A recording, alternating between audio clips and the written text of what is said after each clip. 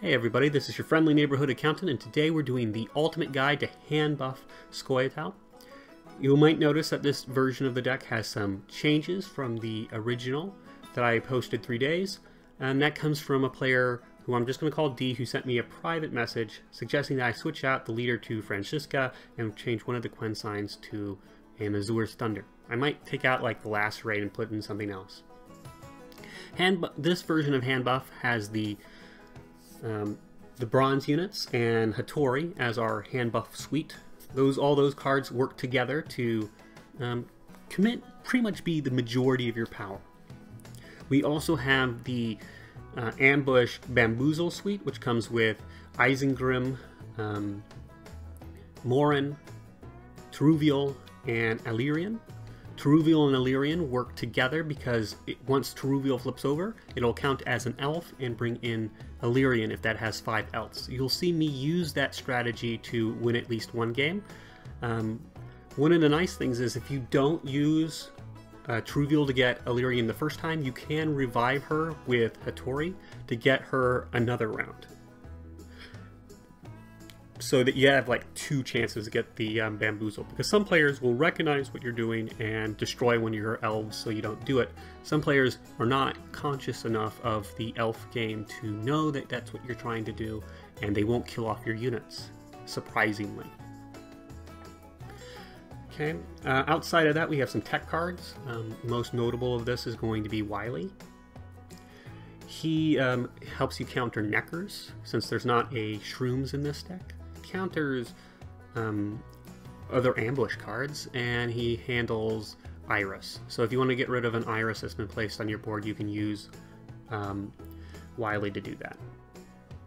The other important cards is almost all of our cards are elves, the only exception being Morin and Wily. So you can use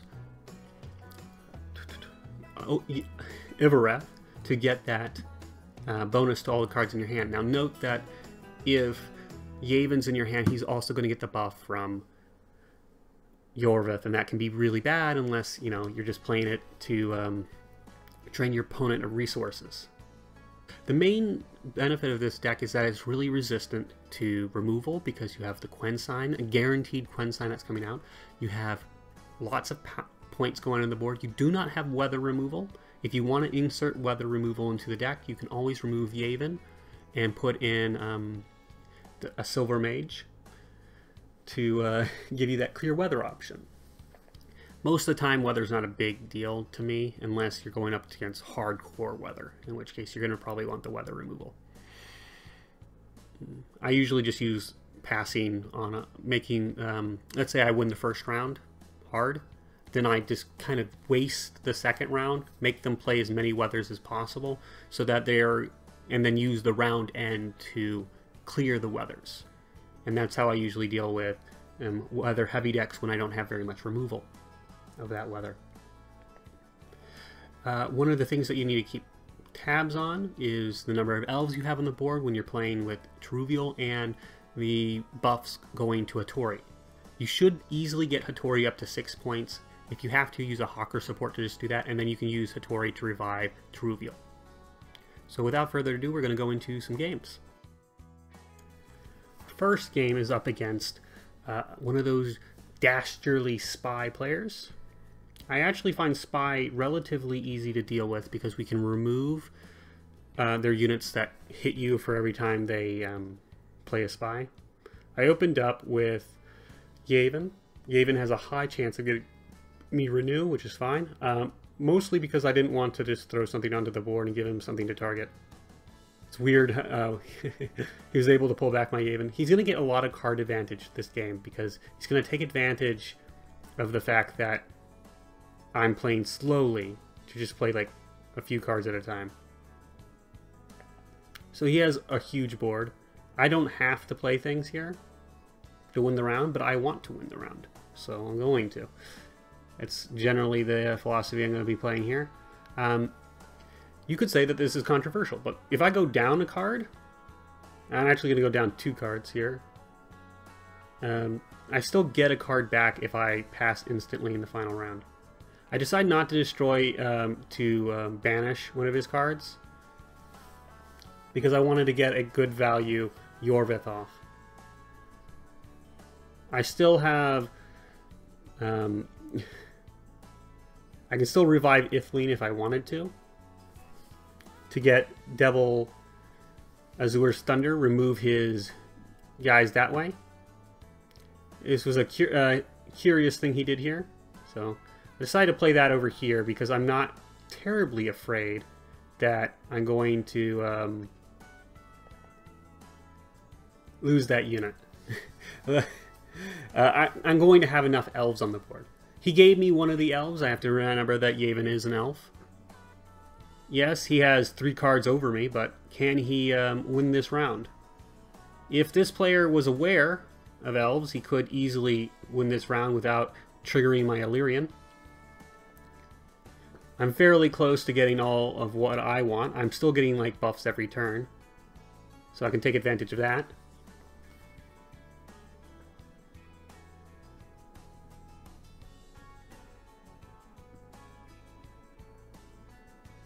Okay, here's what really confused me. Why didn't he kill my Dragoon? It didn't make any sense to me. Like, I would have won that even if Illyrian did not come onto the board. So, it's kind of confusing. But I won the round. Even if I had lost that round, because card advantage isn't terribly meaningful if you force your opponent to play their win condition. So our next game is against Radovid. They're going to probably try to tempo me a lot. My strategy against Radovid is I have to play around the locks. I could have probably pushed out even more cards than I had. Opening up like this might not have been the best idea. I could have opened up with a Farseer. I have this done quickly. My opponent decided to pass early in round 1, which is fine by me. I'm going to open up with a Dragoon. Mostly because I don't expect to win this round anyways. I have the Lacerate in my hand, so I could use Lacerate. And that's why I put Yavin in that row. My opponent uses Object Compression, so he used it on the Dragoon. I'm not really using the Dragoon. I want to get Dragoon's points, but... the sooner I can get his locks out, the better. It's my philosophy here. But it's probably not, it's like really tough to figure out what to play onto the board. Decided to just go with a second Yorvith. Now I've gotten 2 points out of Yorvith for all my units in my hand, so that's other than Wily. I fortunately keep my Dragoon alive.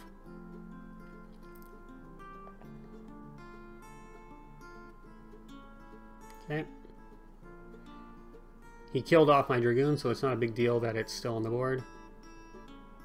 I'm going to push out my Lacerate, unfortunately. I could have done something else with the Lacerate, but... Lacerate is board. That would have been an effective play as well. One of the issues with playing ambush cards is they can get locked. And I'm going to expect to get locked in this game quite often. I'm protected from Scorches because of Yavin, which is great.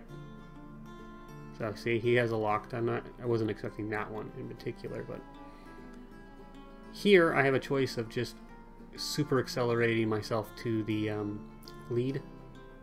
Play just one card and do that.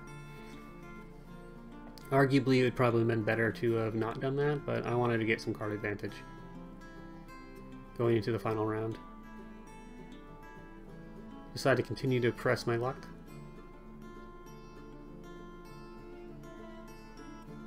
My opponent apparently played a really low value card, so I decided to force it. I do not know why he picks this card. He has no spells left in his deck that he can use. He might have forgotten that it does not count other spells. He might have had like a weather in his deck that he thought he would be able to pull with Ithleen.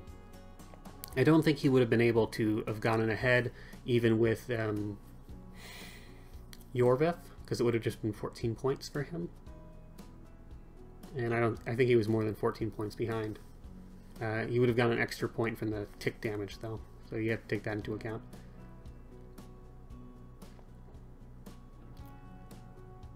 I play off the Farseer first because I can always pull, because I get the boost from using Francisca. I decided to get Yorvith because I was expecting the Dragoons. Okay.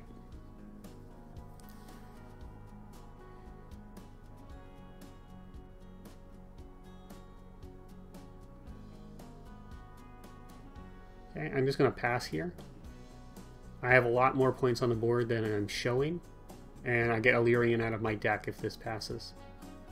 Okay, he passes. You also have to note that he has not used any spells. Well, he's used like one, really. One or two. But it wasn't, they weren't the most effective spells. I'm going to open up with the Farseer again. Farseer is awkward because it has 8 strength. And then I'm going to follow up with Ithleen for Quensigns.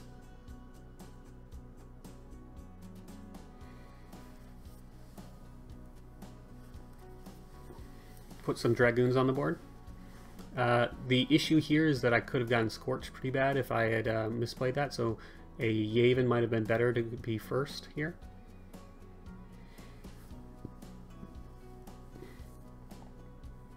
My general philosophy against Scoia'tael is to not give them anything to hit with your spells as much as possible.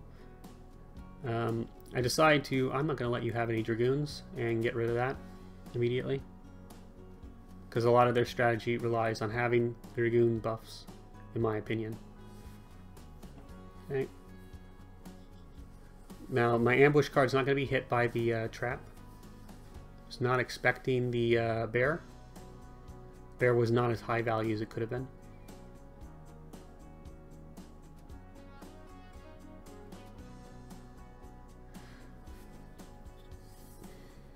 One of the reasons why I didn't play right away is because I was worried about Scorches, but I guess he just didn't have them in this version of his deck. I would have been better off extending that round and just bullying him in the final round. It ends up not mattering.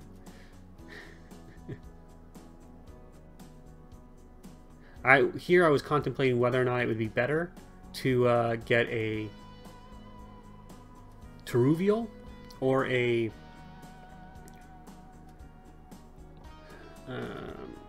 what would you call it? Morin. There we go.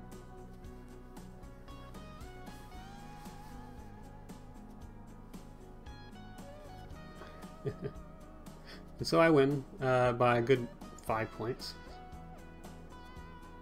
Given the fact that they got their full strategy off without me really inhibiting them, I think I did a pretty good job. Our next game is up against a monster player.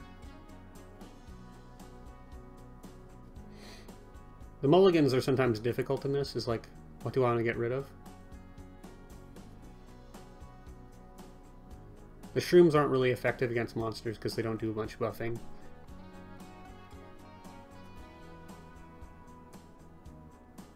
I'm going to open up with Quensign. Pretty standard safe move.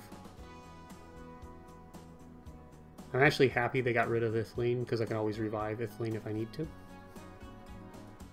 Another option was to open up with a Farseer, which would probably have been better. I'm going to misplay in this first round a bit, but by putting all my units in different rows. I should not have done this. I'm sorry, guys. It almost cost me the game to do this. I had gotten in my head something completely bizarro going on, because I would have saved myself from an extra like 8 damage, which would have made this easier. I was still aiming to lose this round, so it wasn't the end of the world. My opponent played 52 points. It just would have been closer if I hadn't split it up in all 3 lanes like that. It was really dumb. So don't do that if you're me. Okay, they're gonna lock that, that's fine. I just have to win this round. Okay. Again, I'm kind of putting things in multiple rows, but that's because I know I'm going to have to put something in the siege row anyways.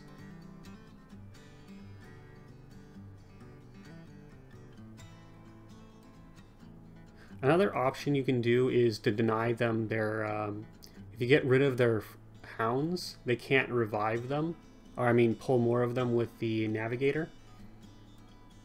Okay. So I make a decision, I go with the fact that I have to waste one of my cards, so I go with the weaker of the two. I unfortunately get a Illyrian, which I have not pulled onto the board yet, and there's no way I can pull it onto the board anymore. Decide to go with Morin just in case they play a gold card that dies to it. And then I win the round. It's pretty good. Now we're going to do a Henselt. Henselt, this is where removal is even more important. I could have kept the Azur's Thunder, knowing that I would use it as removal in this game.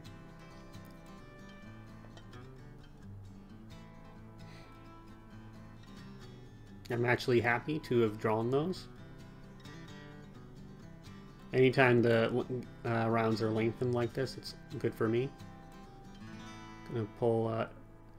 I'm deciding between Yorvith and Ithlinne. I go with Yorvith. Why? Because Yorvith will allow me to remove his siege supports, which are basically what carries Northern Realms.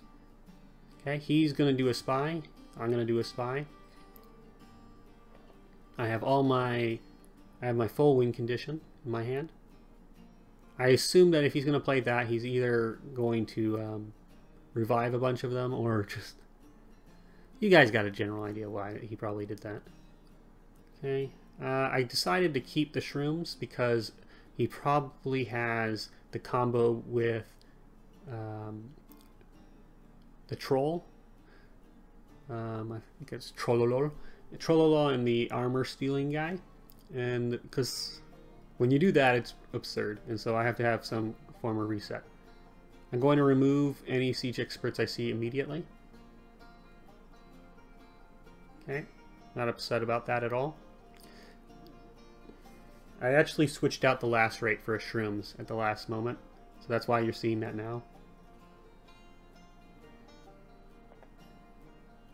Okay, I'm going to remove his last... I'm thinking of removing his last siege expert instead of playing the dragoons, just to prevent him from getting a ton of value out of those. Now I play my own dragoons. Arguably I should not be doing this and just let him push this round, but I want to get his leader ability out. That's what I'm kind of waiting for.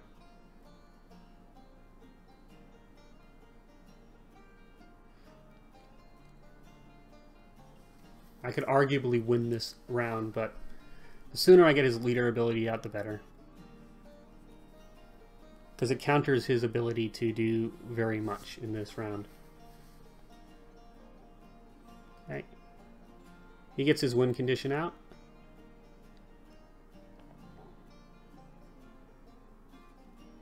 I'm not terribly concerned about it.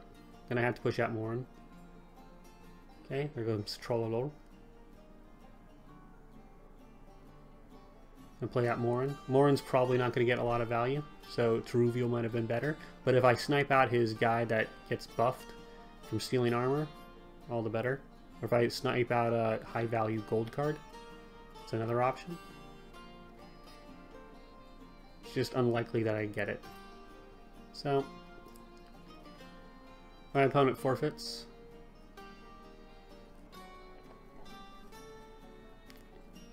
Win the game, and after that I won 2 more games and ranked up to rank 14. Hope you guys enjoyed.